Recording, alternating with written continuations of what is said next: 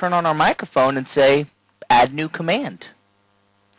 Otherwise, on the Dragon toolbar, go to Tools, Add New Command.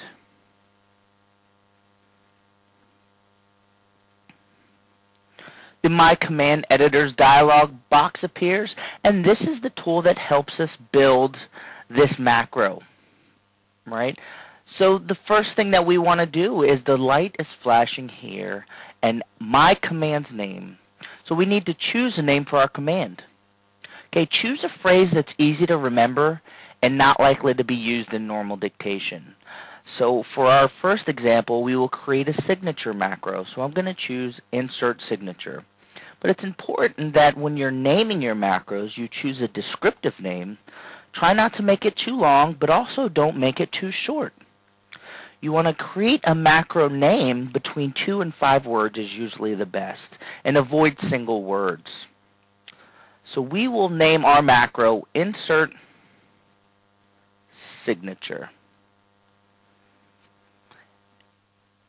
Okay, in this field, the description, we need to enter a description, right? This is where you enter a description that will help you identify the command. My philosophy is if you come up with a good naming scheme for the macro, you won't need to necessarily write a description of what that macro will do. Hopefully within your name, it will be descriptive enough, but this is an optional field for you. Enter what you wish. In this field, the group, we want to specify a group. So we're going to specify whether this command will be a Dragon command or a user-defined command. If it's a user-defined command, you can type over the user-defined field with the group name of your choice. Then the group name will appear in your list the next time you create a command. Also, the benefit of putting them in a group will make them easier to find and manage within the command browser.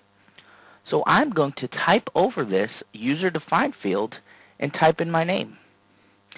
I see that my name is already on the list, letting me know that I've already created a command in the past and put it in a group of Josh. Okay. Then we have the availability. This is essentially asking, where do you want this custom command to work? Global means it will work everywhere.